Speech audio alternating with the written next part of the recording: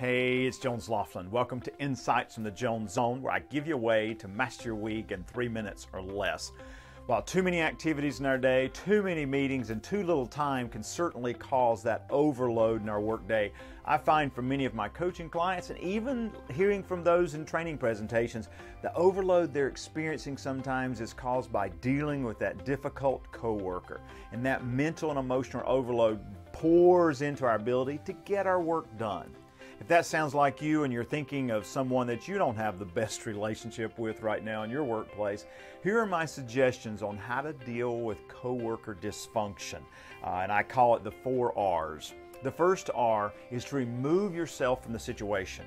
If you find things are getting emotional and you don't know what to say and don't know how to respond, you feel like you're going to react, then step away. If you're trying to figure out what your next steps might be, then get out of the office or your work area. There's too many negative triggers there. Go outside, find a place where you can be a little more neutral and positive to think about what you might do next to improve the situation.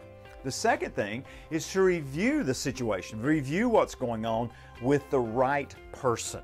And when I say the right person, I don't mean someone who will agree with you on everything you say. You know, oh yeah, I know they're a jerk to everybody. I don't mean someone like that. I'm talking about someone who, as I mentioned in last week's Jones Zone, someone who's a loving critic, who has your best interest at heart and also sees the bigger picture.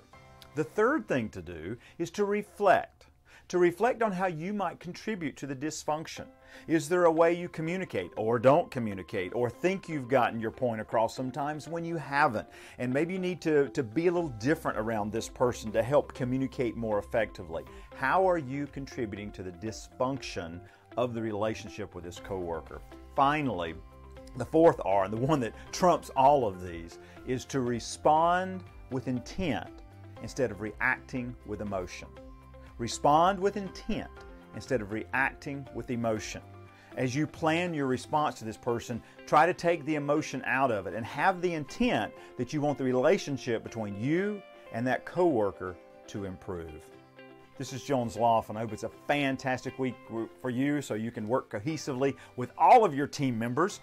Thanks for spending a few minutes with me today in the Jones Zone.